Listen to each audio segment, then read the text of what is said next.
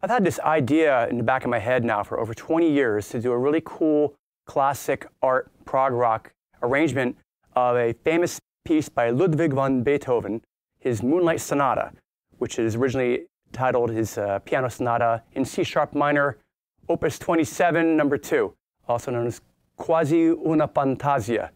But Moonlight Sonata was later titled Moonlight Sonata. It's a very famous piece. Anybody who studies classical piano, as a child, learns it. It's not that difficult because it's very slow. This is the first movement, Adagio, and it has these slow rolling triplets and a very poignant, sparse melody played on top of it. This is all solo piano.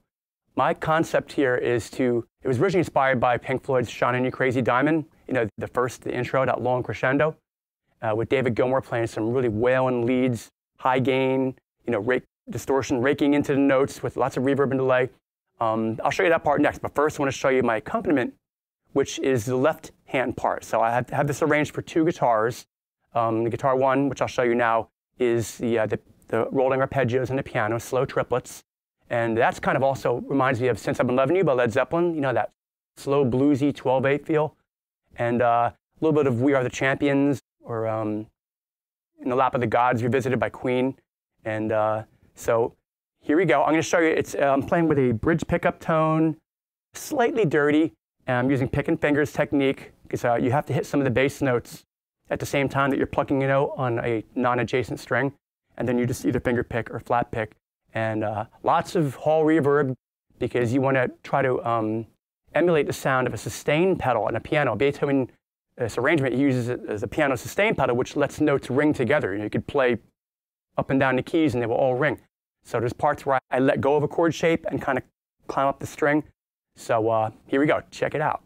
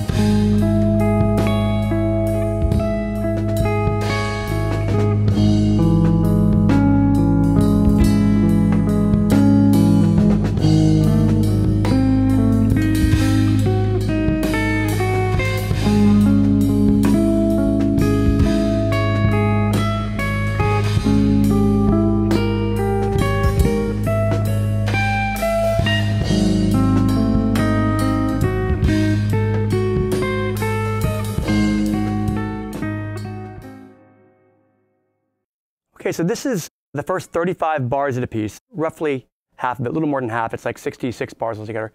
And there's a lot of neat stuff going on. I tell you, Beethoven wrote this in 1801, and this predated Chopin and Schubert and all these other great cats that we've looked at recently with other lessons here, and some really cool chord changes. So again, I'm hybrid picking when I need to. I'm starting off in the C sharp minor shape.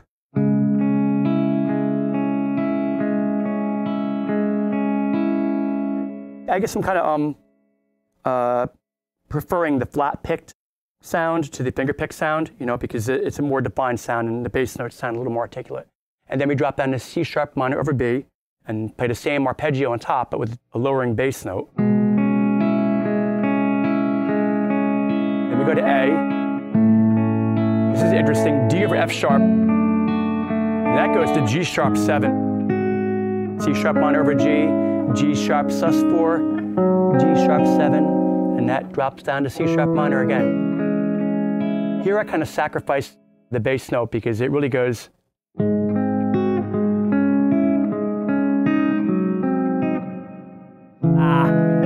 It's like, the probability of you not getting that, like 80% of the time is just, it's better to just go.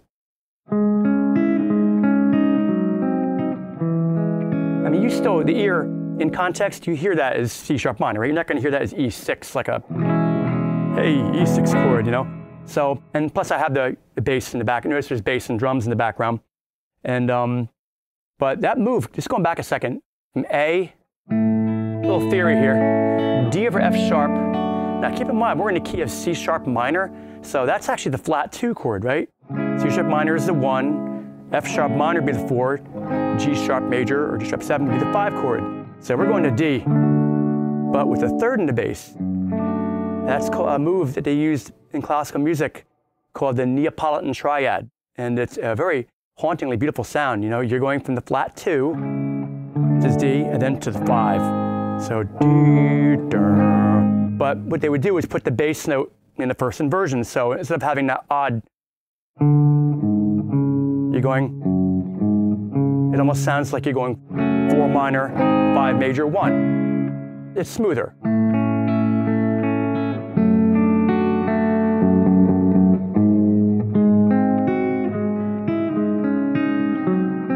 Get a voice setting.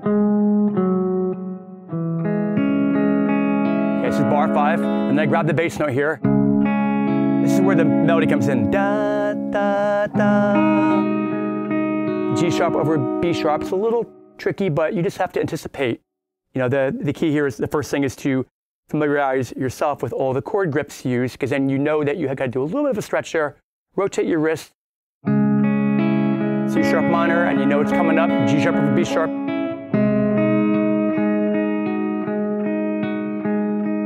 C sharp minor again, now F sharp minor. You can just do that.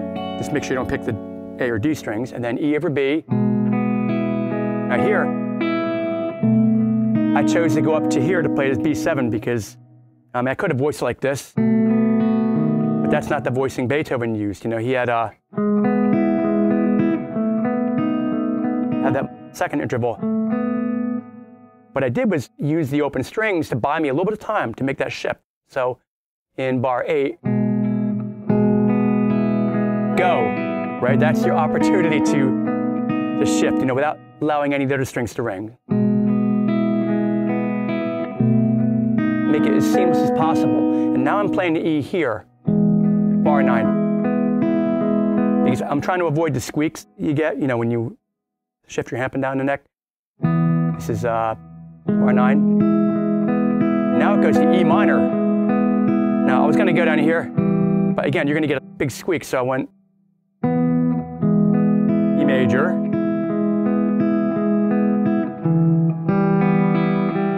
played E minor like that, with the bass note fingered here, so I wouldn't have to move out of position. And now I lightly shift back to G7 over D.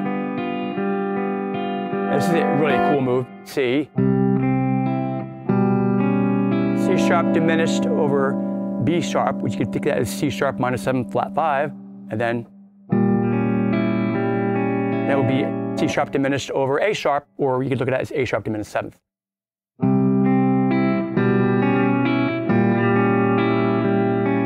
Notice the contrary motion between these voices. And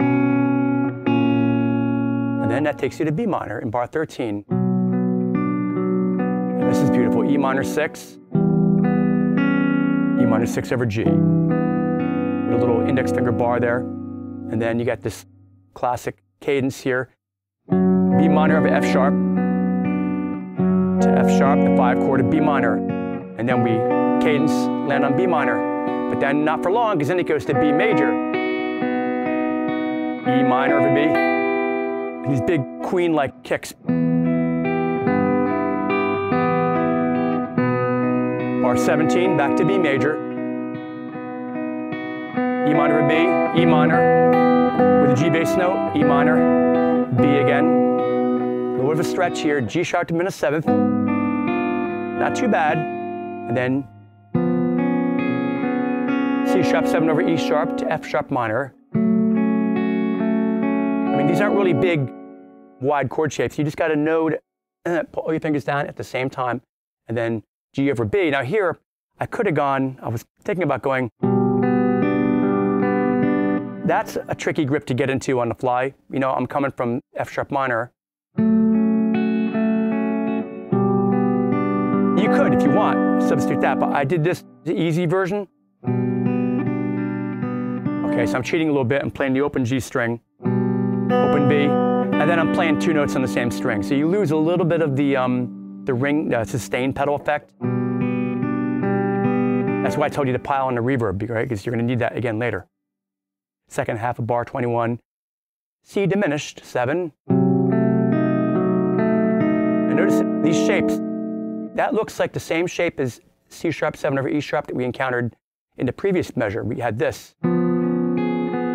Right? It's the same grip, but moved over a string. And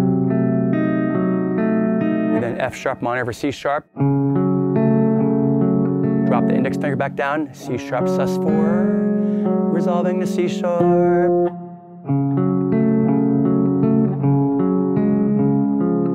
It's a 5 chord of F sharp minor. We're changing keys like crazy. Okay, that one, you got to target those first 2 notes, right? I mean, usually you hit the bass note first, so make sure your fingers, the important ones, land first. So you're going from F sharp minor in bar 23, making this full bar chord shape.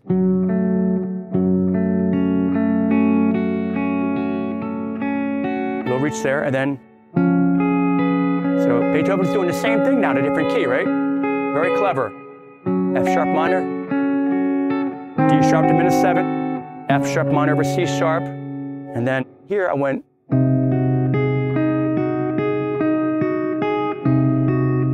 Okay, that's G sharp 7 over B sharp. Again, I chose to play 2 notes on the same string because the alternative is to go.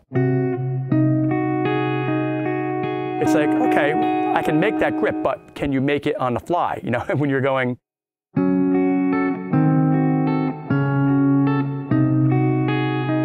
Maybe 80% of the time, but boy, wouldn't it kind of suck, you know, when it really matters, right? You're playing it in front of an audience, you know, and then one time you go.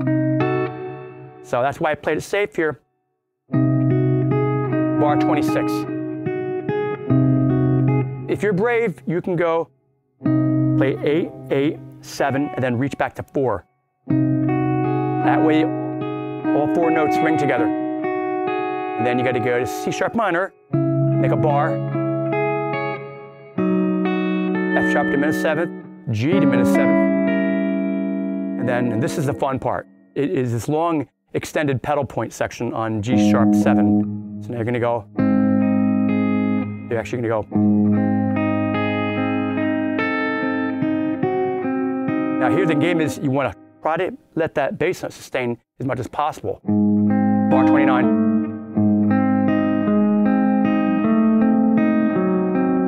So back up again there. He did the same thing an octave lower. So first he went.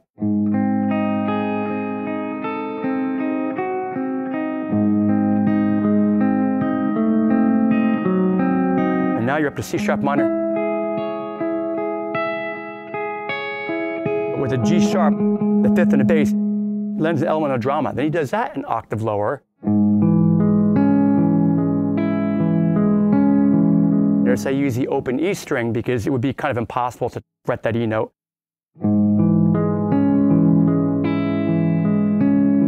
Make sure you don't pluck that too loud. You don't want it to stand out. You want them to try to be the same volume.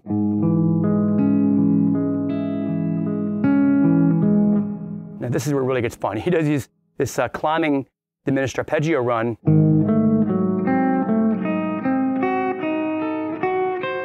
You got to let go of the bass note at some point, but in my arrangement, you got a bass player holding that note. And, or if you just pile on the reverb, it's going to ring a little longer.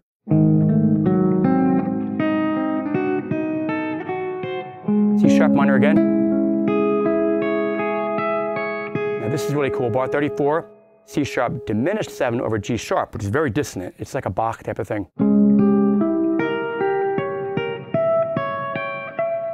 Okay, that's what you had to let go, right?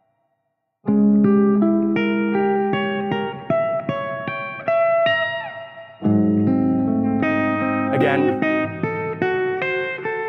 you got to let go at some point. Again, there's a bass player playing the bass note, and the reverb, it's going to create that sustain pedal effect.